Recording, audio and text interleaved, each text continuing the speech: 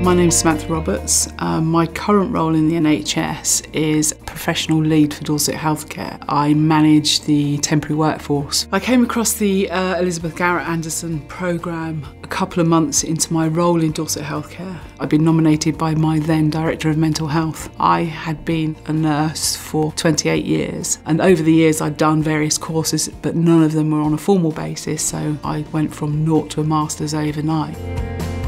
The programme has taught me to take a step back and look in the mirror and imagine what it's like to be led and to be managed by me. As a team manager, I have become more aware, more tolerant of others and how they behave, taking into consideration my behaviour and how they may respond to that.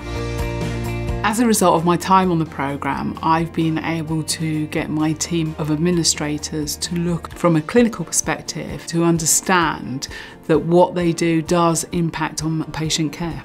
Throughout the programme, I've been able to lead and develop my team to a point where we have saved the organisation in the region of £5 and £7 million on temporary staffing. Programmes like the Elizabeth Garrett Anderson are absolutely essential to the future of the NHS in terms of developing leaders. One of the most important things I got out of it was being resilient as an individual, to take a step back and not take things personally when I felt that my personal integrity has been questioned. If you think about the demands on the NHS in terms of targets and finances and meeting the needs and expectations of patients, it's often difficult for people who haven't had any formal leadership training to be resilient around that and not take things personally and not see it as an individual failing. I think the programme and programmes like this help with that.